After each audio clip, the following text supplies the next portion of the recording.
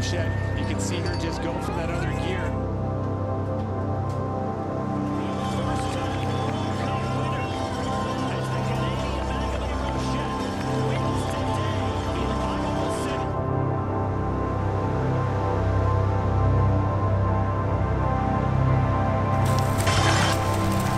My name is Maghalie Rochette, and I want to be the best cyclocross racer in the world.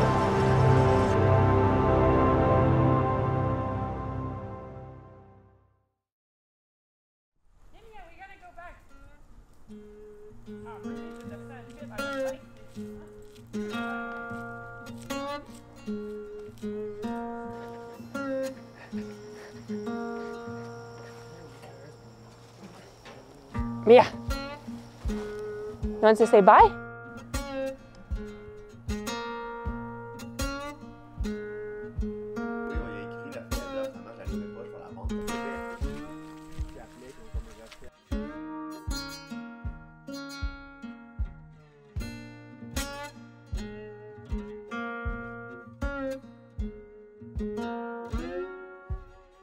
To challenge myself, I felt like I needed something that was a really hard goal that would really kind of motivate me to push myself every day and wake up every day thinking like, yes, this is the big goal and this is why I'm doing this.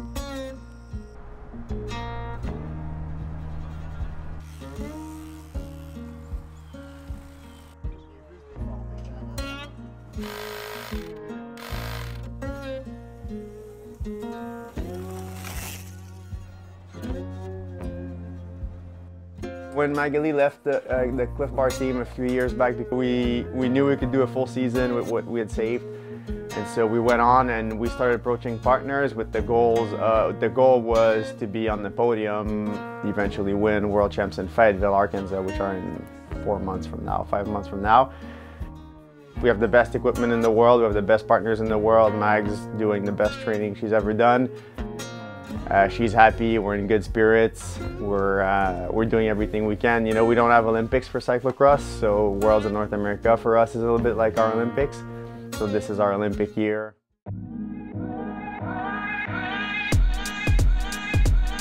I had this big goal, this big dream, and I thought, I knew it was ambitious, but I thought it was possible because of the previous results I had had. And I told them, yeah, I'm going to that race and I'd like to be in 4 years one of the best cyclocross racers in the world, and do you want to get on this adventure with us?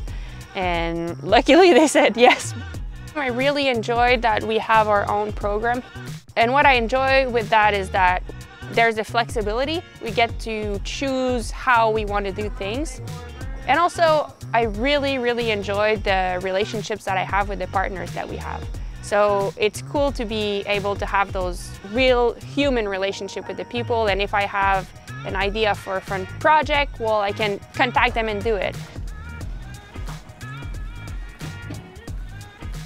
Yeah, there's people behind the brands that you work with, and being able to have a relationship with these people is really special. For me, it's so energizing, being able to talk to them and having them feel like they're really a part of this quest or this pursuit that we're on. So they're as involved as we are, you know. They want to give us the best equipment, but also the best supports.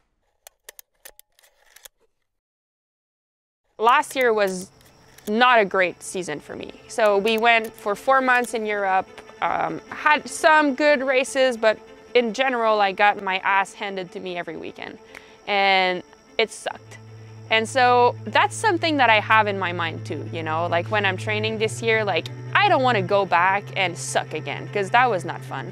And so I want to go back and feel like I'm the best version of myself. That's how we kind of prepared the training this year. Yeah, we really just stepped it up in terms of volume, but also in terms of intensity, and really specifically to the things that I struggled with last year. But definitely this summer, oh my God, she is like 100% committed. I have never seen her like this, ever. Like she does nothing else but train. Other girls on the circuit have been a little bit stronger than me, even when I'm on my best days. So I had a gap to fill and to bridge. And so we're really pushing the limit so we can bridge that gap in terms of training.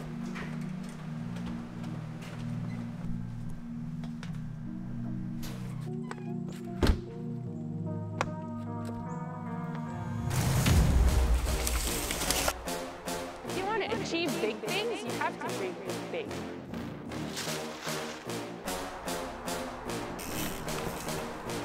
I might fail, you know. Maybe I won't succeed. And I want to be the best cyclocross racer in the world.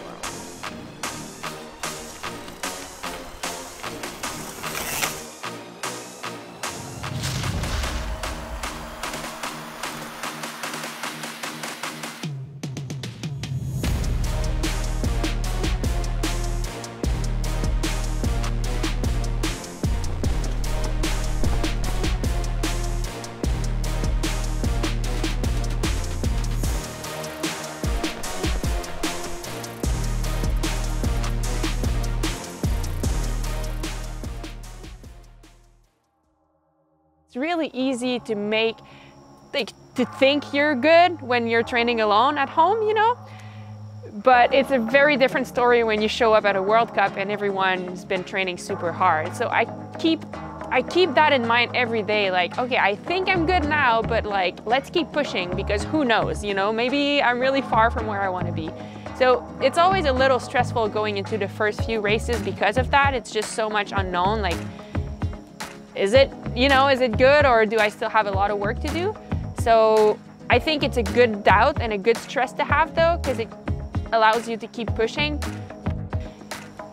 For 3 years, we've all been working towards that one goal, and now it's here.